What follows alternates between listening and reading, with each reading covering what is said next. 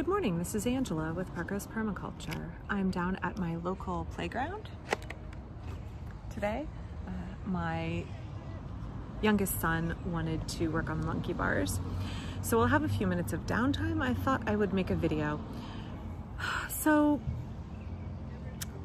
this morning, there was a post in a veggie garden Facebook group. And I've seen this kind of post many times lately. Somebody posted a picture of some bugs hatching on their pear tree and asked, what are these and what do I do with them?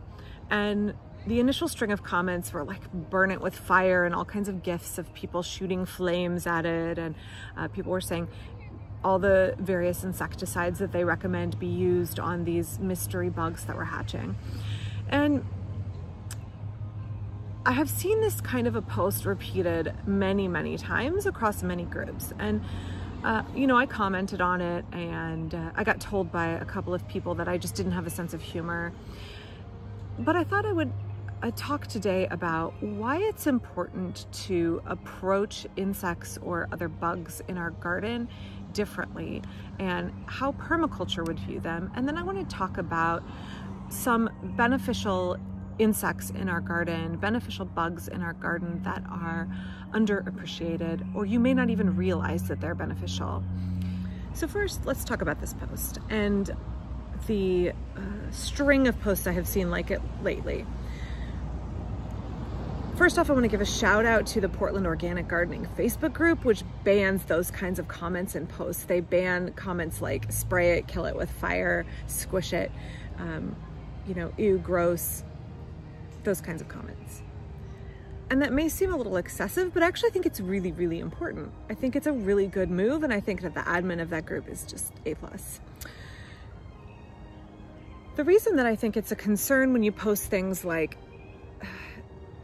someone posts a picture of a bug or some kind of egg case, and the initial responses are a slew of kill it, squish it, spray poison on it. Folks are often posting in these groups because they don't know and they want advice from other people. And when our knee-jerk reaction is to think about killing something because we don't like the way it looks, even though we don't understand its role in the ecosystem, and we tell somebody else to kill it, they may take our advice and cause a significant detriment to their garden, not to mention to the planet. So someone posted recently in a group a picture of some egg cases that they had drowned in water and then wanted the identification, and they were mantids. So people pay good money to encourage praying mantis in their garden, and yet this person indiscriminately killed them because they saw something that must be buggy and didn't know what it was and immediately assumed it was a problem. So it's not our fault. We have been indoctrinated from a very young age to fear nature, to be disconnected from the ecological abundance around us, to encourage and promote our own ignorance of the natural systems that surround us. That's not our fault, but as adults, we have an obligation now to break away from that and learn to do better. There's some books out like Nature Deficit Disorder and things like that. We actually really have that in Western culture, so much so that we are taught to fear things that we see in the garden that we can't identify. I recently made a video about assuming positive intent in our interactions with others online, and I think we need to have the same approach to unknown biological entities in our garden. Let's assume positive intent. When we don't know what the creature is, let's not have a knee-jerk initial response of, it must be bad, I need to kill it, squish it.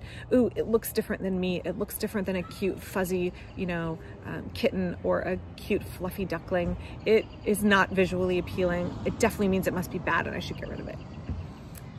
It's a really problematic and really detrimental view to take. And again, it's one we've been indoctrinated with since we were little. So we have to work to overcome that.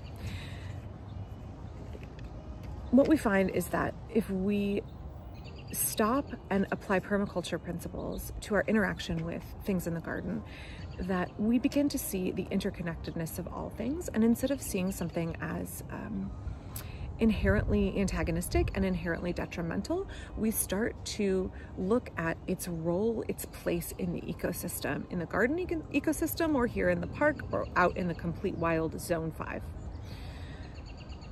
Once we have a greater understanding, we can better see how an organism fits into the food web, fits into the ecology of our place, and therefore utilize it as a resource. In permaculture, we say there is no such thing as waste. There are only resources for which we need to find a use. In fact, permaculture principle of produce no waste is one I think really applies here. It's wasteful to indiscriminately kill a plant or insect or arthropod life when you don't know what it is and what its role is in the garden. So let's say you see a insect case and you don't know what it is, or you see a spider and you don't know what species it is. Taking the time to educate yourself can really make all the world of difference, because I think a lot of times we're really afraid of things we don't understand, right? That's very normal. If we're ignorant of something, we don't understand how it works and what its role is, we can be afraid of it. Much like how I became a beekeeper because I was scared to death of bees, the more I learned about bees and the more I was around them, the less afraid I became. And I don't think it's any different for our interaction with other invertebrates in the garden. Permaculture principle, observe and interact, is one that I've talked about extensively. We observe again, we observe some more, and then we interact, right? So we not only need to research and identify what this creature is in our yard, we need to observe our whole integrated ecosystem in our backyard and say, what role does this creature fill? For instance, I recently made a video on aphids in the garden, how I could spray them with soapy water, I could spray my roses with some kind of god-awful insecticide, or I could just observe in my garden, and what I was observing was that songbirds were picking off the aphids and eating them. And later in the season, I take the time to observe that my ladybugs swoop in around June and make a feast on the aphids in the garden. So my permaculture solution then is not to spray harmful insecticides which promote the evolution of species that are tolerant and immune to our insecticides, so we have to create ever stronger, ever more potent and damaging ones. Not to mention those insecticides have unintended side effects of damaging beneficial insects. So today I want to talk about a number of beneficial invertebrates in the garden that are predators of some of our pests. And how a lot of these, not just cute little ladybugs, but a lot of these are maybe not recognized as beneficial. And you might be tempted to say, oh, it's ugly, I don't know what it does, I'm just gonna assume the worst.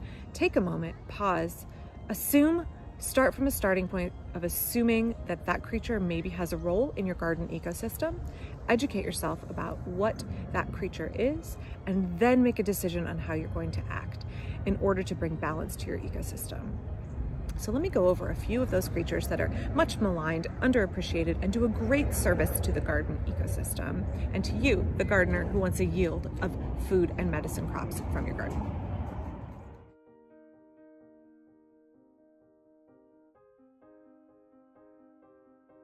With more than 2,300 species in North America alone, this group of predominantly black-colored beetles, also known as carabids, live in the soil and eat slugs, slug eggs, and the larvae of many, many species that are detrimental to our food crops. They can often get a bad rap because assassin bugs inflict a very painful bite, but these many species prey on aphids, caterpillars, and leafhoppers, which all do extensive damage to our flowers and our food crops. They are absolutely beneficial in the garden, although much underappreciated. We have to work hard to counteract the prolific amount of arachnophobic messages in our culture. Spiders are the gardener's friend. In North America, over 180 species of orb weaver do us all the service of eating mosquitoes and many species of flies and introduced wasps such as yellow jackets. I fully admit to being scared of this bug when I was a kid because it had a pincher on its back end. But earwigs, of which there are over 2,000 species, are not in fact venomous, but they do eat sow bugs, mites, aphids, slugs, and slug eggs, and do some good in the garden, as well as being food for many species of amphibians and birds. All right, my kids are all done at the playground. We are gonna head home and make lunch, and then we're gonna go check on Grandpa for the afternoon.